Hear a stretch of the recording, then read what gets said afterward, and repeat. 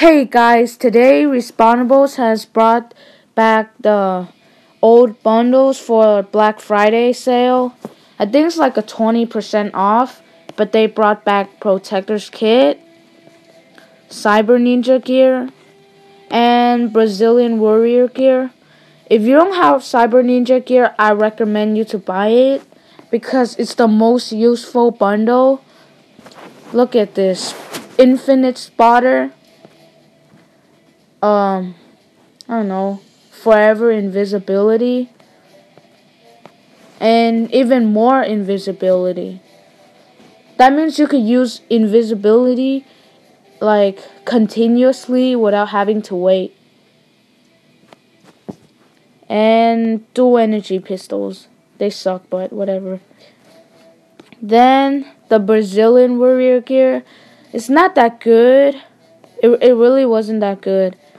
The vest nerfs revolver, the head nerfs dual revolver, and the pants nerf blunderbuss. It's not that useful, I guess. And Protector's Kit, it sucks because no one uses energy weapons anymore. So look, and reduces damage received from energy weapons. Nobody uses that crap anymore. So. Is there anything else? Nope. Oh yeah, I want to tell you guys that I got 33 kills with the rookie machine gun recently, and here I'll show you.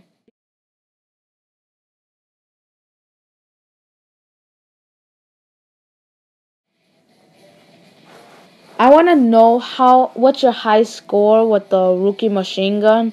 What's your highest kill with it? I'm curious, cause it took me days to get over 30 kills with the rookie machine gun.